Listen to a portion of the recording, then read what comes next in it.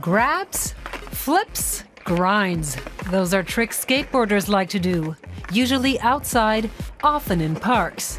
But in Prague, these days the place to skate is a tunnel.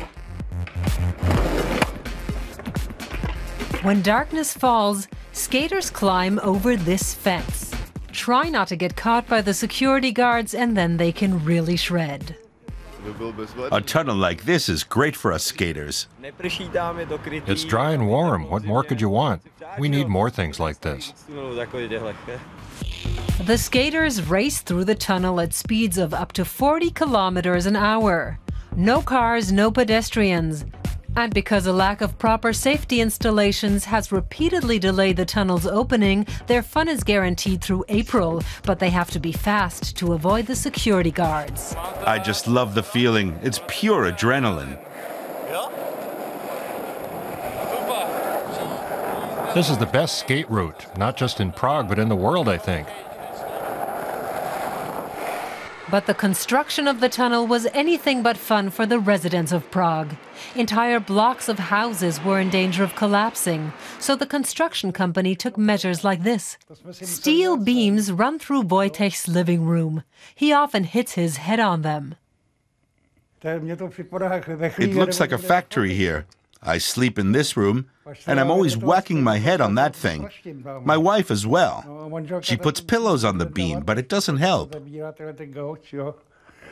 tunnel has people throughout the city worried. The earth beneath Prague shook every now and again, and suddenly a hole appeared that had not been there the day before. People living nearby protested and went to the media.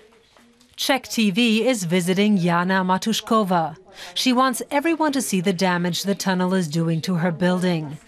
There's also a building expert for the city, who says this is as bad as it will get, and anyway the construction company will pay for all the damage.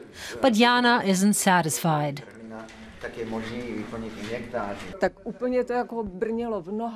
You have to experience it for yourself. Everything here shakes and vibrates when they set off the detonations.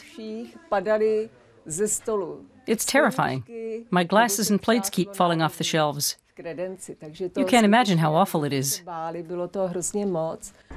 The costs for the tunnel project kept rising, and at some point the city skaters claimed it for themselves, as did Corrupt Tours, which leads groups through Prague, highlighting places where bribery is obviously at work. The Blanka tunnel is a regular feature of their tour. When the tunnel was planned, it was supposed to cost around 1.2 billion euros. But it already overshot that by 400 million, and it will eat up a lot more than that by the time it opens. The Corrupt Tours group can only shake their heads. The skateboarders think it's money well invested, at least as long as the billion-euro project is their private playground. They've had another good evening, and no one got caught. Did the police show up? There weren't any police, they just showed up now, so I'm taking off. How was it for you? The ride was great. You see how lousy the weather is out here, and inside it was just perfect. So while motorists in Prague are still dealing with congested roads, the skaters hope the tunnel will be just for them for some time to come.